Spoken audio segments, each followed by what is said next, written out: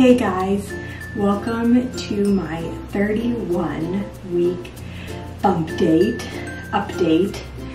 This week, baby is the size of a coconut. I don't really have coconuts around the house, so I don't really know how big that is. But it says baby's about 3-ish pounds. So baby is chunking up. Fat is starting to accumulate under their skin. Baby can stretch, kick, and somersault, which I do feel that. And also brain development is kicking into high gear.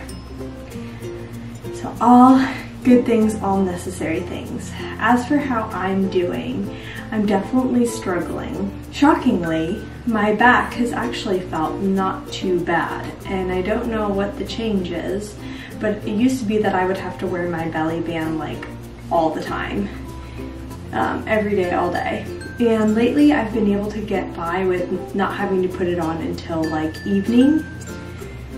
So that's been really, really nice. Instead of back pain though, I'm having this like left under rib pain. I don't know what this is. It must be like a stretched muscle or something, but it hurts so bad. It hurts when I'm sitting up for a long bouts of time and there's nothing I can really put on it. Usually if I like put pressure on it like this, it feels better. But it's just, oh, the pain is so bad. I don't know if it's my skin stretching, if it's a muscle, I don't know what it is. I had this with my other 2 pregnancies. It goes away after birth, but man, it just hurts right now.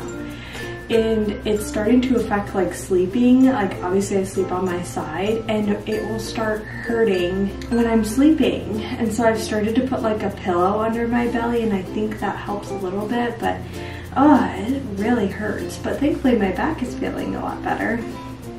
You win some, you lose some, I guess. Heartburn has been not too bad. Every evening it's pretty bad, and I usually have to take Tums before I go to bed. Otherwise, like laying down, like in that lay down position, it's just constant heartburn. But if I take Tums before I lay down, then I don't really feel the heartburn at all. So that's been nice. Baby has been kicking like crazy. I feel her all the time. She gets hiccups all the time. I mean, nothing really new there. Definitely the kicks are getting stronger. I feel a lot of like elbows or knees like going like this across my stomach, which is fun. I've been having quite a few Braxton Hicks. They happen sporadically, usually when I'm just sitting down. They don't really hurt very much, but I have been feeling them more often, which is good because it's just my body getting ready for birth, which is exciting. It's crazy to think that I have 9-ish weeks left to go and she will be here. I think we've got a first name down for baby girl, but we're still working on the middle name. Haven't quite nailed down a middle name yet, so I'm not gonna reveal the name yet, but we're close, which is exciting. Also, we're starting to get things prepared for baby girl. So my mom came over this past weekend and helped me get all of my newborn baby things out of our crawl space because it's really hard for me to get in there. And so we've gotten all of my breastfeeding things out, so I need to take stock of what I have, get what I don't have. We got out the bassinet. I'm looking at it. I need to set it up, but we have the bassinet, so I need to put that on the side of the bed. We've gotten out the swing and the pack and play because I use that as like a diaper changing station in the beginning. Lots of things like that. My mom is planning on getting me a new rocking chair because ours is falling apart. So she's gonna get me a new one as an early birthday present. And so we're gonna go shopping this next weekend for one. So I'm super excited about that. We ended up moving, changing beds around in the boys' rooms. My oldest is now in a queen size bed. So that way he's in a bigger bed, and then we can also use it as a guest bed if need be. And then we put bunk beds in another room so that eventually we will kick my youngest son, Porter, out and put him in the bunk bed so then baby girl can get the crib. Doing lots of things to prepare, which is exciting. Anthony and I have been shopping around for minivans. We basically know which one we want, so it just is a matter of us going and buying it. So that's exciting, making progress there. So slowly getting things ready. I'm really hoping that baby girl comes next month. It's February 2nd today, it's Groundhog Day. Technically her due date is April 4th, but I'm hoping she comes in March. So we will see. I definitely feel huge. I feel like when I'm laying on one side and I want to like turn to lay on my other side, I just feel it's like such an ordeal to like lift my whole belly and like move it over. It's just huge. And I walk very slow. Anthony says I waddle. So there's that. I'm just very tired lately. It doesn't help that it's winter. We don't really get outside very much because it's cold, and so I don't really do a lot of like walking around. It's just the same thing every day after day, staying inside, so it's hard to like keep my spirits up right now. So I've been feeling just kind of more emotional lately, which I'm sure is to do with like the hormones, but also to do with like the winter blues. So I've been dealing with that this week. I'm definitely getting to the point where everyone around me is like noticing that I'm pregnant. I went to go pick up my son from preschool the other day, and always when I go to pick him up, I'm wearing a heavy coat because it's cold outside. So not a lot of people were able to like see my belly. Like if it was warm outside, I wouldn't wear a coat, and then people would really see how pregnant I am. But you can't really tell that much. But now, even with the coat on, I had one of my mom friends come up to me and she was like, I didn't know you were pregnant. So it's like I can't even hide the bump anymore with a coat, which is funny. I'm still dealing with pregnancy insomnia here or there. Some nights I'm fine, and some nights I just can't go back to sleep. At least once a night I'm waking up to go to the bathroom, sometimes twice.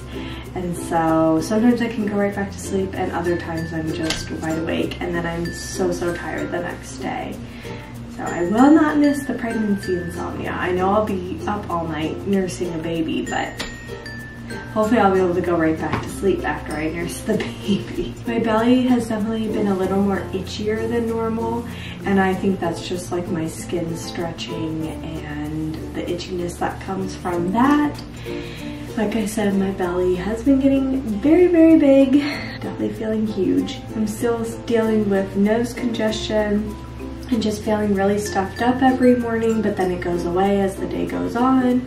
So that's been kind of annoying. Still getting my like intense nose, like I'm about to sneeze, but then I never do sneeze. I get that once a day, every day, super annoying. I'm not really craving things, but I do find myself leaning towards wanting sweets a lot more than usual. So I've been baking a lot of cookies, which my kids love. My husband does not, because then he is tempted to eat cookies. So I have to try to not do it too much. I have noticed that my hair has grown so long and it is so thick.